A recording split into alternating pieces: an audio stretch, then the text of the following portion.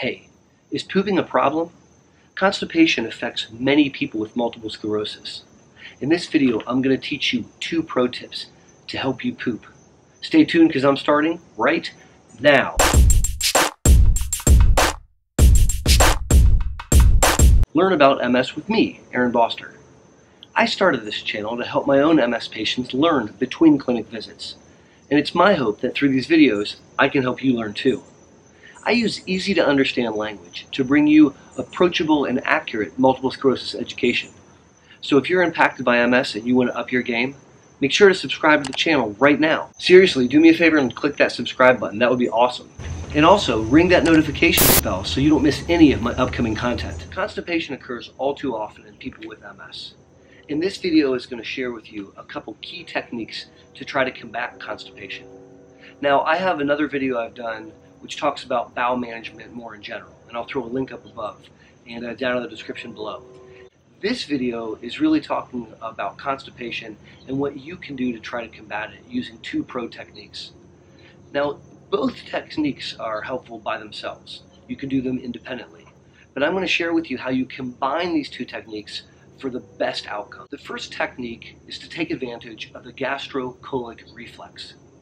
Gastro meaning stomach, colon talking about where the poop comes out, reflex.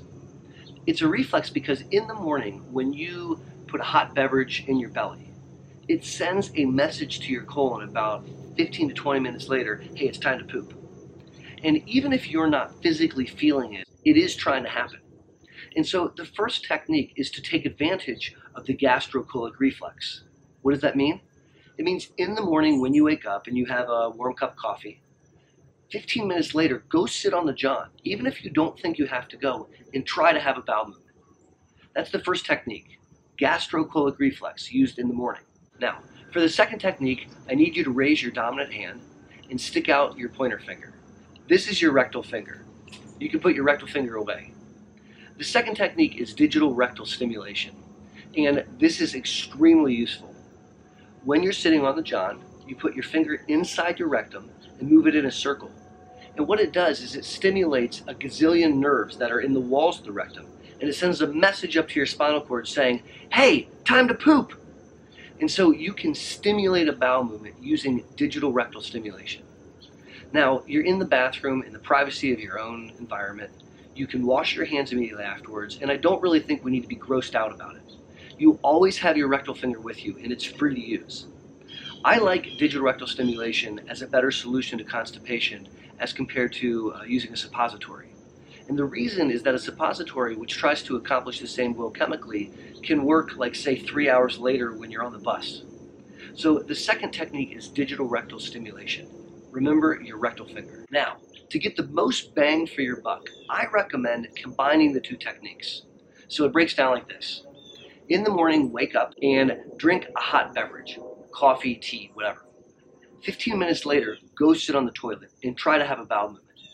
If you're not successful, use digital rectal stimulation and try to induce a bowel movement. Now, this is not 100% guaranteed to work, but it can be very, very helpful for a lot of people. And if you're having trouble with constipation, I encourage you to try it. And now for the question of the day. Which one are you more likely to try out? Number 1, gastrocolic reflex.